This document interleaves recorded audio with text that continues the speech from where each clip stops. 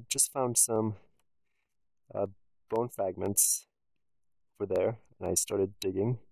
And then right here, I noticed a piece of bone that was being exposed, so I'm following it into the sediment right now.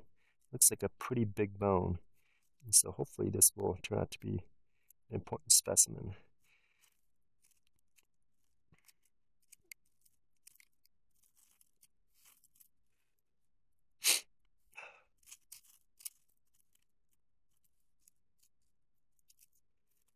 I forgot my brush.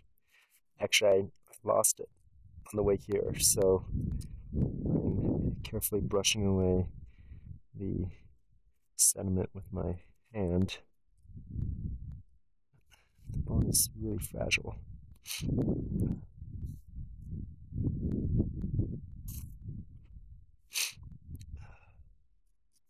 It could be a lower jawbone,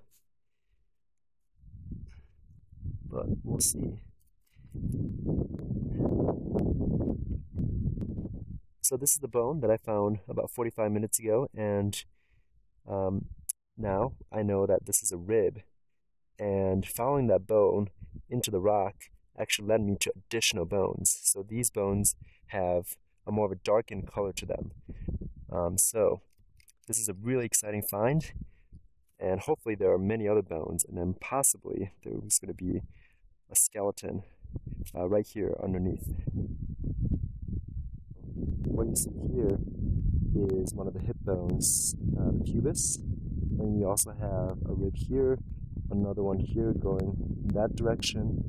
We've also found other fragmentary bones, including that of backbone.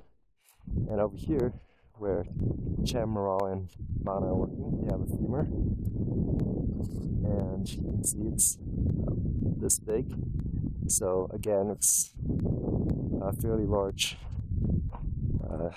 animal that we're working with here.